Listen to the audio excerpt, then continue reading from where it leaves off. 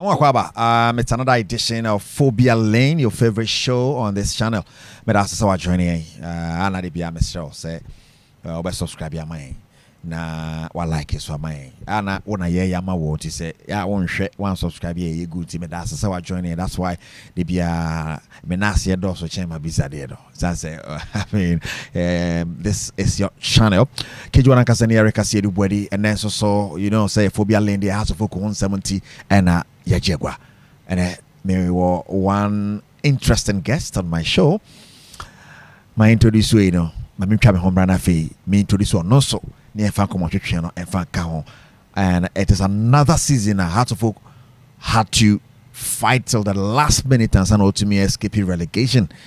And how long now we back continue? We thought Ouattara was the man. Yes, it looks like he's the man, but Niema be Nkuyi. All of that, you better and on the show. Yenche Hombra.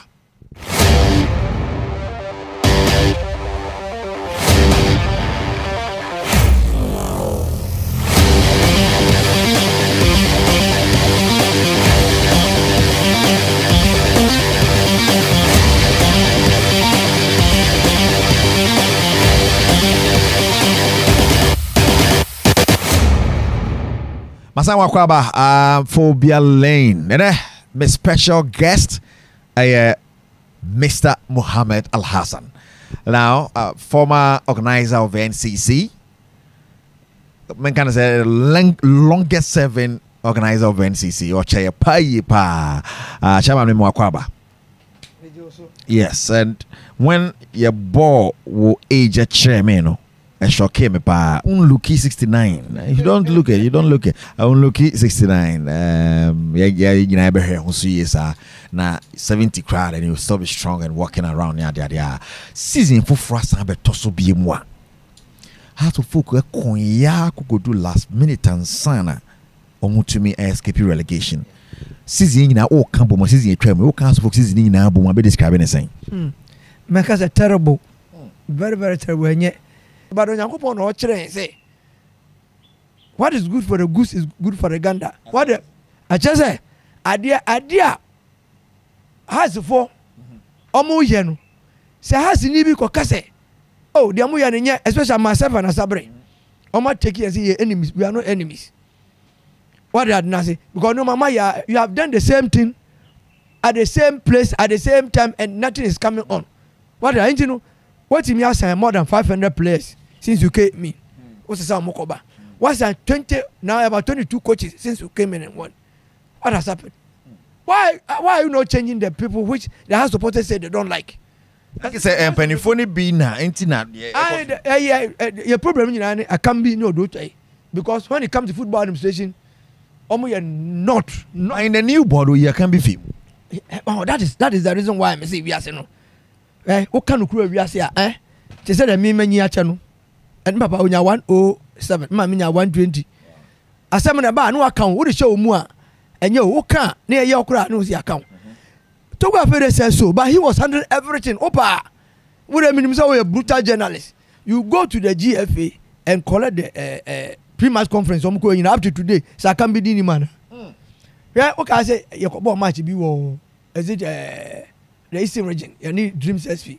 And a coach, you know, because of Sinosika Science, I'm for Angel, so not light in New York, and I didn't die. But because he didn't communicate well, it happened. Yeah, you konya hotel, papa for house of Oka. Nipa doesn't because to go for anybody, no hotel, yeah, moderate. Now, moderate hotel, no hotel, if you are not that day, no, pleasant, Omurani, but the coach couldn't say it. They don't go for a channel. A grand hotel, so they Omurani and I don't know, Omantimi and that, and Tuntum as you. Massa. Nana Nipa no kasa o ko jisa hotel na ma jisa pani bi anso tibi nka no hotel we dia yeti enko. The man is a powerful person. I never catch TOGBE. Whatever it tells TOGBE is what TOGBE will listen. Woman advice on tie. But now no say be TOGBE amfa sade asisi amfa anto no efo dia. Say ne baba TOGBE aba tumi team no. Tell me I catch and say age wise I'm older than him. He came and met me in the team. Sabi ko na friend Mr. James Akpo. All ban so okofo Hariza course. Into Hariza Kono ye bibia man but no Hariza Kon kaza. The man who brought you. Because Obano, some of the house board members were against it. but Harris Akodo is not powerful. And I answer yes, is powerful. So all the other share answer. I was part of the people delegate who went to Mr. Tuaway. I your cocker so papa no bet me I and no man open letter, your letter. And you say no, that no say many as Aberco has for. But make kind say no about has for it was a sabre. No friend no has a category your baby or me refinidin kakra. A honor to be a sabre quatran or church and has tradition near the other. And so that makes all kind of as nima sabre only has for. Omo has for the person no Obisa no church or house in how did you ask him say on house as him? But Mr. Alazan, papa or invested or infrastructure or players here got Tomaba. Play original park is to win a match or Sebo Bonnie say. A Lutina, you catch a TOGBE AFEDE say, or a board chairman. You was stretches. Has after a board management team. They are to hold the day-to-day administration of the club. So, 2 years, yard and one sack. But you should not be the one running the club with your own man who doesn't do well.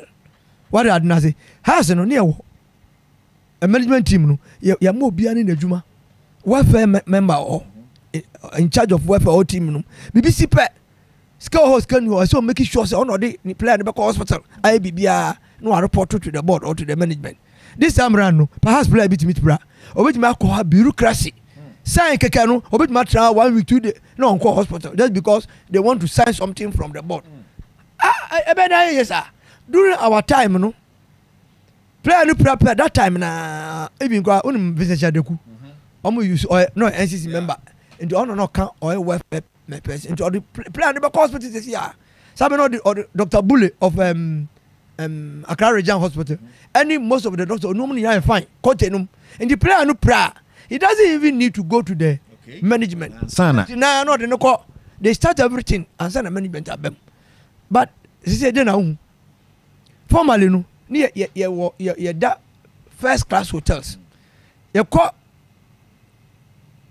Cape Coast near my be a Santi on no chairman.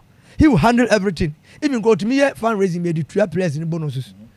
When you go to Takwa, Moses, Nankan Takwa chapter chairman, and you know a young guy, no, Nebam on the other.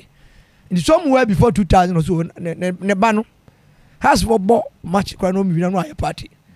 So, hey, has of folk, any Ghana football, nobody knew Moses Ama. I discovered him. Okay. She's almost a friend of Muspaka, Paka, only Paka. I'm telling you, first on this show, Paka is not part of his name. Adam Muspaka and company and as Moses Ama. Exclusive of Media Mamon. And Otoya not in my 1 billion cities those days. Omunimuno, Omuhuno, so I have to my fita. There was a time I ne ya bandi across 2 across was a real cobo has a control matches 2 or capus. I really imagine near Niska near 40,000. Yenya Moses gave us 80,000. Mamma say Timoko by no hints can I say will be a bit and they say there's a leader and be a con wako jiska fini hall. And I think I cannot say what is Anna in Sokra why the has a pleasant.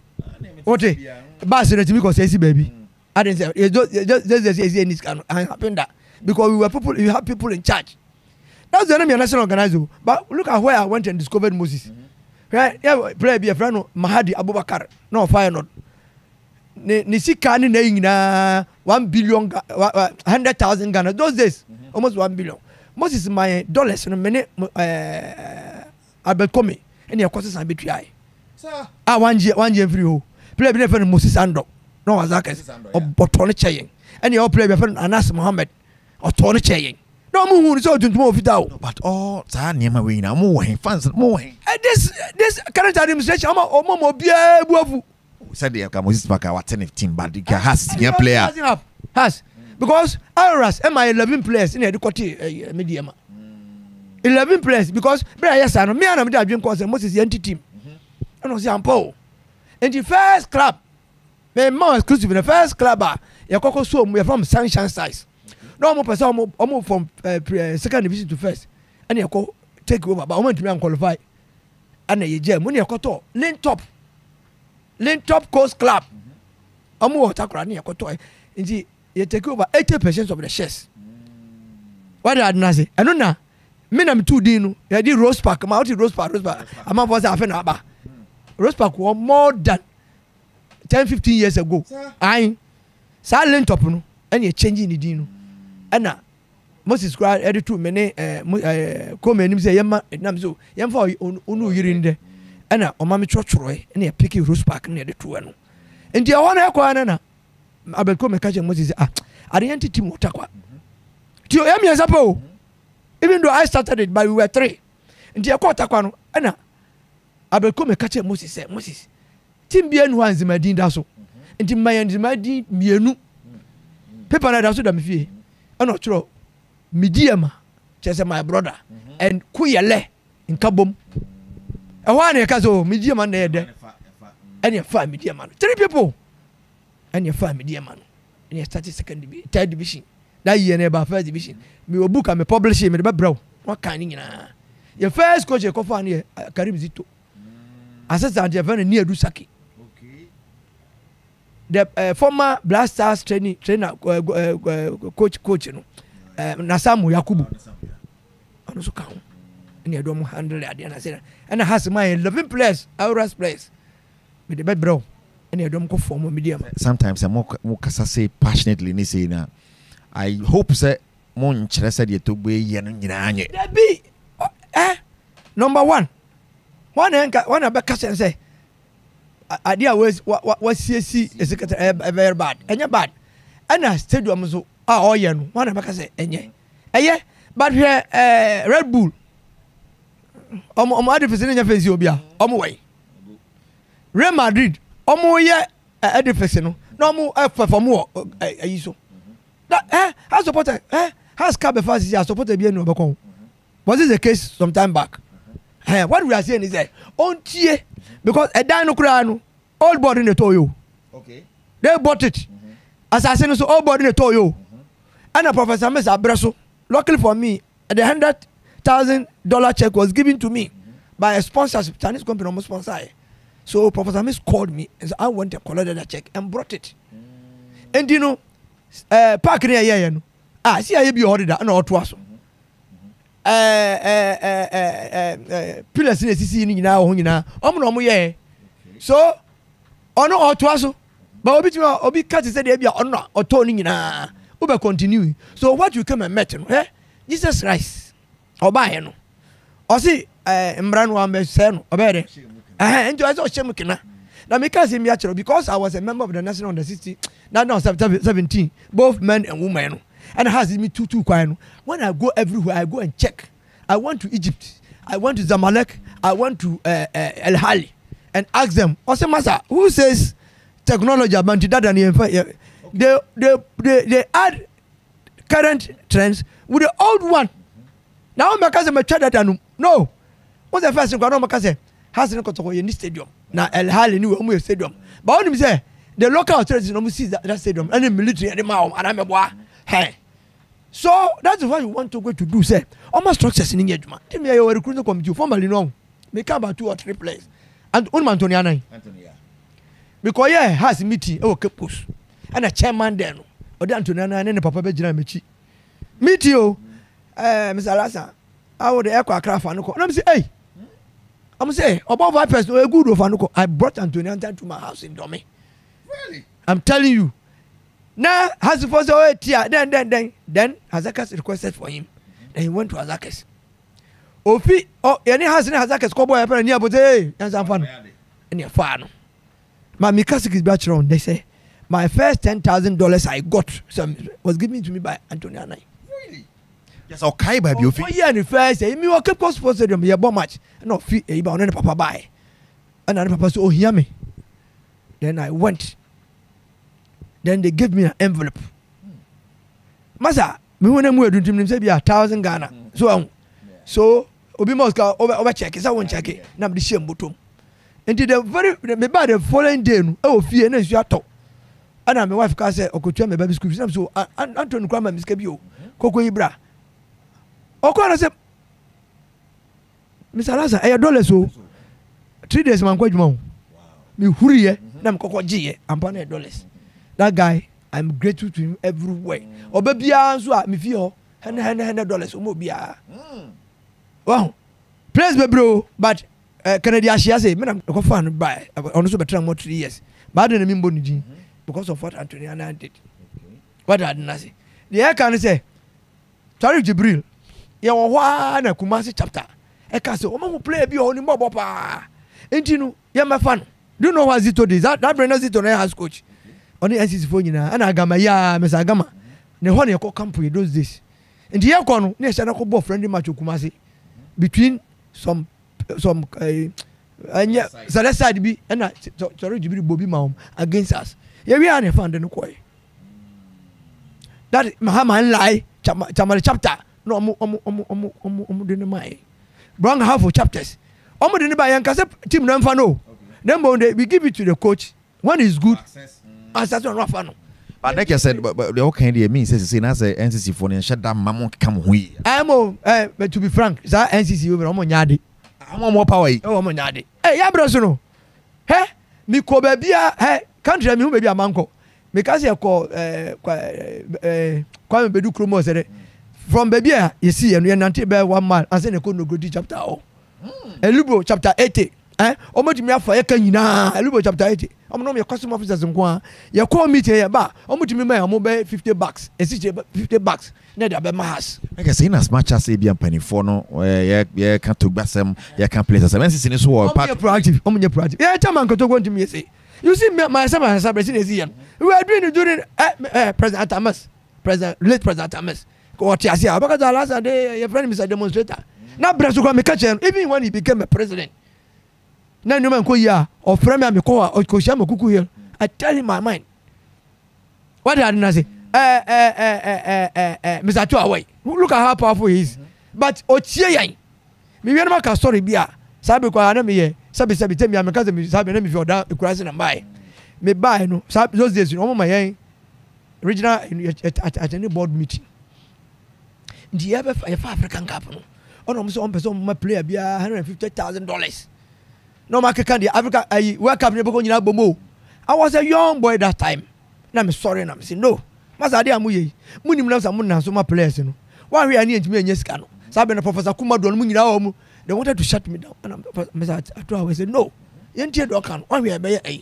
Sa woni Mr. Twain. Na na Twain. Bisa na sabe no o ka greater craft no nti no o committee no. No anya na NCC member. And now they took what I said. Do you know what after African Cup no? Says kanu yentimi amam 110 timpo. And I'm Atuawe so if we have shut that small boy down, look at what will have happened to us. That's what we want to go to do. And you be your cousin on fan on phone. No, we are not saying you should take everything. But the advice on civil, they are very on fan. But on just rubbish here. The whole house supporters in the whole world says they don't want Akambi and then Odoto there. Odoto, I force him to resign. Omeka. Yeah, we never can be over here. Chairman. Oh yeah, you know maybe. And the house board meeting, I'm accusing him. And Harisa Kose resigned. So he resigned. Why is he back? Said those who give TOGBE advice, it doesn't give good people. I want to tell you a story, but I don't want to be mentioning him. There was this guy who was to become House of Chief Executive. And a big Nigerian businessman who wanted to even buy Arsenals. He brought his cement work here during the time of Professor Mas. And Professor Mas catch and said, I am on sponsor Ghana team. So when Professor Mas died, the man wanted to sponsor us for $150,000 a month for 2 years. Is it small money? Yeah, now, because and 3-1 wine. Is it don't money? And then these same two people said over their dead body. The two over their dead body. They told the secretary in the house secretary, when go the boy. But you know what happened on the day of the board meeting? Some approval. To go to Tunjai. Say the same people have accused the one who was bringing that or corrupt. Whether it's corrupt or not, Professor Mas and I'm punishing and we will not pass. So I did say $150,000 for 2 years. And then I'm going to they rejected it because that is why myself and Asabre we have been on them up to today. And do you can't say has in this can and then it is the same supporters. Professor Mas no chapter 8 member, man probably no member. What your first sort of the woman you cool General Ankara. he was a chapter member, a player, and then council of Federal or president to be. What I know, we have worked with all of them. We have worked with all those people. And you know who they see which you could not yet. So what we are saying is that you should listen to the support. You see, the voice of the people is the voice of God.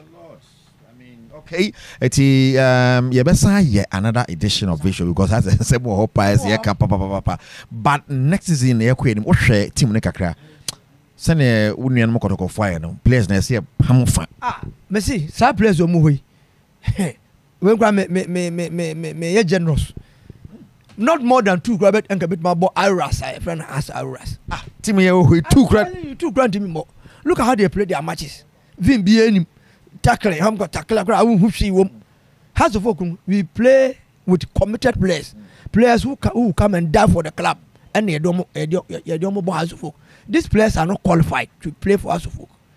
So we are going to tomorrow's meeting because we are going to put ideas together and then we send it to TOGBE AFEDE. After all, we have sold only 20% of the shares. 20% we got 5 in the coin. The 80% is still there. Okay. So Oche can yes I can on we shares in now has 4 no on meto on try has this is the first time has nipa back to me over radio be a decision I do the time of Mr. Toa where name President Messon oboa ye decision na chire ye to ho aba what did I say Matthias say what can players na dey no na technical team Watara dey anim no so Watara, I'm telling you, is one of the best coaches. This one, apart from Buedu. Okay. Since after winning the 2004, Watara, apart from Buedu, he's the next our yard. Yeah. Relegation. Oh, me see, they sabotage him. Me, luckily no. Since I'm Sibu Bomundino, some of the current players called me to flash Afrikiko. Omunimio. But they come and say, things I've been saying on radio. No? It is happening in the club. How do I know? When I'm saying, Master, me a journalist, and I'm here has in me. So all these things I know. I say what I've been saying. No? Just say there is nothing wrong with that. It is happening. Who is sabotaging him? Oh, the same person. Obit me catch and say, oh, me mom has, me mom motu, my own zumbo. What are I buying? Also win the first and second match. And no Jamano. Second match we are no because of Monfa and our left-footed player. Yeah. You should play away. You should because and then they can't transfer some now on funny team. But what nonsense is this? I know I'm managerial level. Muntimi ya technical team no. No player ya. Onu say on babu. Onu say man fan mo. During Duncan time, they did the same thing to Mahatma Otu. I'm go bizarro. And so I go no Mahatma because omo man one is someone fan mo.